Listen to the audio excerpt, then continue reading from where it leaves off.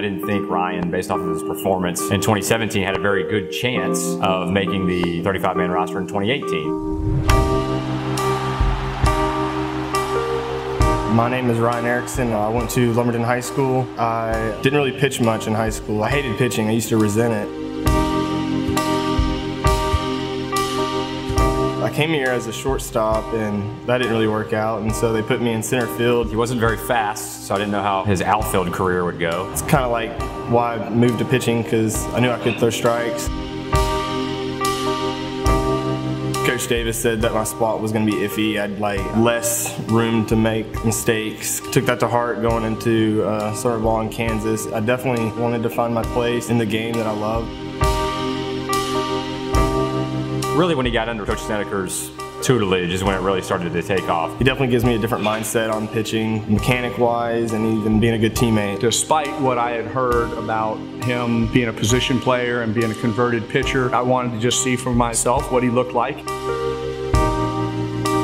My biggest goal is that by the end of the year, the guys that are pitching for us are guys that have earned it. I remember probably a couple weeks into the fall, I came back into the office after a bullpen. I was like, Ryan Erickson looks really good.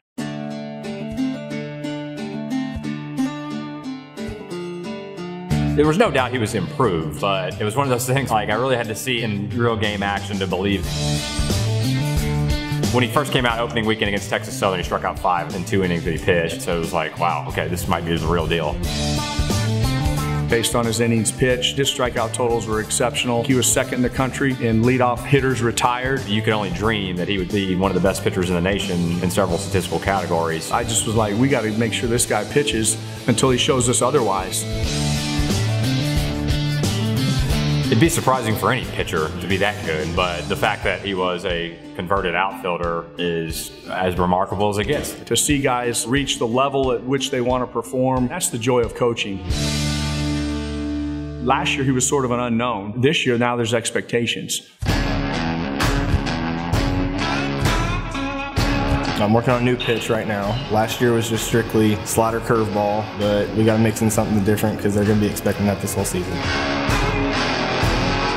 One thing that's great that he has as a leader is that he really wants to win. It always is helpful that you've got guys in the clubhouse that are echoing your voice, and he's one of those guys. Ryan Erickson could have graduated in the fall and been a graduate transfer, and with his numbers he could have gone anywhere he wanted, but he stuck with us. And I think that's pretty remarkable, and it speaks a lot about what kind of leader he is. My name is Ryan Erickson, and I'm not a backup outfielder anymore. He comes right at you with his best stuff. Hit it if you can.